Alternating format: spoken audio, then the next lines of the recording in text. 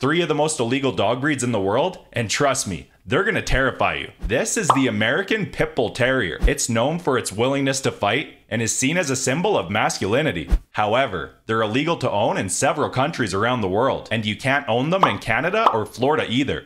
This is the Japanese Tosa Inu. This dog doesn't even bark while it's in combat, meaning it fights in complete silence. This dog is not allowed to be owned in Norway, Denmark, or Malta. Before I show you the most deadly dog, I just found this app that lets you erase anything from your photos. Just don't use it for bad. Finally, this is the Neapolitan Mastiff. This used to be a dog used in gladiator matches. However, it's now illegal to own in Singapore.